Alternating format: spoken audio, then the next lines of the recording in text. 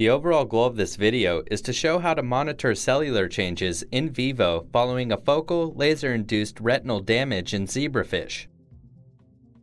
This model can help you answer key questions of retinal regeneration, such as morphological changes, kinetics, as well as cell types involved.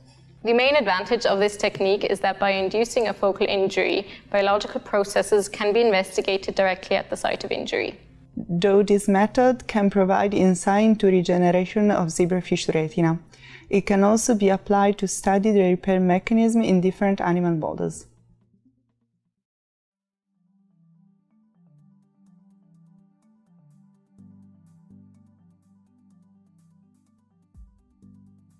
Prepare a stock solution of anesthetic by dissolving 400 milligrams of tricaine powder in 97.9 millimeters of tank water and 2.1 millimeters of 1 molar TBS.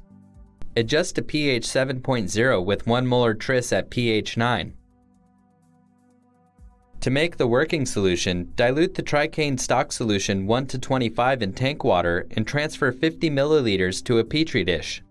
Then place the zebrafish into the anesthetic solution for 2 to 5 minutes until they become immobile and do not respond to external stimuli.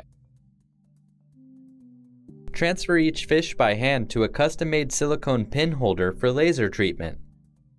Appropriate anesthesia is critical for the well-being of the animal and the success of procedure. Therefore, freshly prepared tricaine solution is pivotal, and the time out of the water should not far exceed 10 minutes. Set up the output power of the 532 nanometer diode laser to 70 milliwatts, the pulse duration to 100 milliseconds, and the areal diameter to 50.